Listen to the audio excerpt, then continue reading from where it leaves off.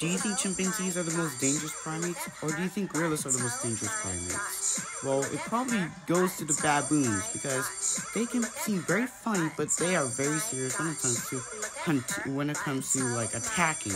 They have very sharp teeth like gorillas do, and they also are very vicious. They can kill other baboons. Now, they're one of the biggest monkeys on the earth, with the largest weighing around 88 pounds.